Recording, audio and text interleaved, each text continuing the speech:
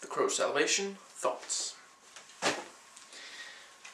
Isn't it interesting how when, maybe as one of the time he confronts Dunst's character, he's telling her how something Lauren found out killed her, and then he insists that she should know too. Yeah. Jodie Lynn O'Keefe, hot though she is, she's always playing something kind of creepy and unnerving, and sometimes also goth. In this, she's the dead girlfriend. She just always, is it in her contract, you know, that she has to be something that is gonna freak some people out? So, I get that he heals and all, but why did the Crow slam his hand down on that pointy thing with the paper on it? Did the Crow tell him to? The whole idea of the Crow and him sort of communicating a little bit, the Crow kind of guides him some of the time. That wasn't too bad. I liked some of how this took a slightly different approach to the relationship between him and the Crow.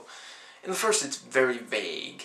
In this one, it seems like sometimes Alex can transform into the Crow. It's like sometimes he is the Crow, the bird itself, and sometimes both of them are there.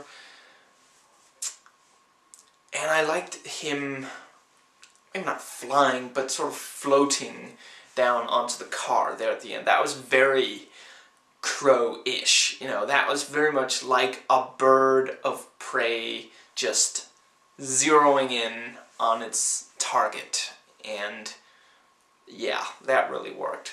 Although I'm not entirely sure why they felt the need to cut from him realizing that Fred Ward had scars to, you know, him in the electric chair. He was still in a car, and not Lauren, Dunst's character was still right next to him. It might still be a bit difficult for, you know, Alex to get hold of him. I mean, other than the one arm.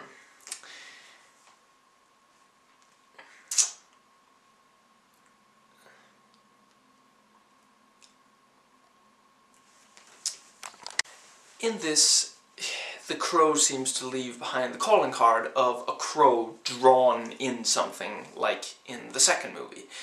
But in this, I think it gets away with it better. They are pretty creepy, even if he does keep using the blood one at least 2 or 3 times.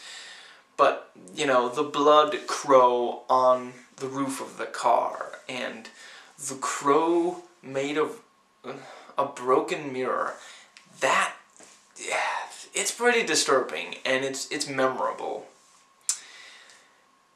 So, why was Alex so okay with killing, you know, those cops? You know, he blows up a couple of cop cars, a cop chopper. How could he be so sure that those cops were dirty, too? And then, you know, near the end, he shoots a lot of cops. Also, that did kind of work with, you know, the idea that then, you know, Fred shows him the photoshopped image and instills doubt in him, and that was a pretty good idea, but again, it's underdeveloped. You know, if that had been more of a thing, like along the way he had occasionally doubted about it, or we had gotten more ambiguity surrounding it, like, the film seemed to be pretty much just on his side, and then suddenly we have this other character saying, no, you're wrong. And, you know, a couple of moments later we realize, oh, that was just, you know, him tricking him. You know, I guess doubt killed the crow. And it would be nice with some ambiguity to that, because, you know, the whole vigilante thing is a bit morally ambiguous, you know. Is it entirely okay? You know, I do like that the film does also see some doubts about, you know, capital punishment. That, you know, someone killed through that method was not the actual criminal, you know. Although, then again, you know, maybe the capital punishment, the pro-capital punishment people will then point to the movie and say, well, see, all that'll happen if we kill the wrong person is he'll come back supernaturally. Okay, maybe not, but I wouldn't put it past them. And I suppose that's about what there is to go into. Well, I like the poetic justice, which there was at least a little bit of. You know, stabbing that first guy the 53 times, and yeah, that was more or less it, I guess. Well, and, you know, Fred Ward in the chair with the blood boiling out of the scars that he had made, you know, on his arm. Each of these films seem to go for the creepy woman who, you know, who's really into the crow mythology thing.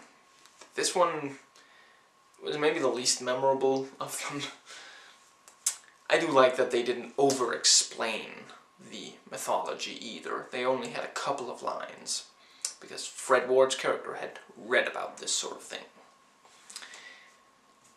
So that's it. Hope you enjoyed it.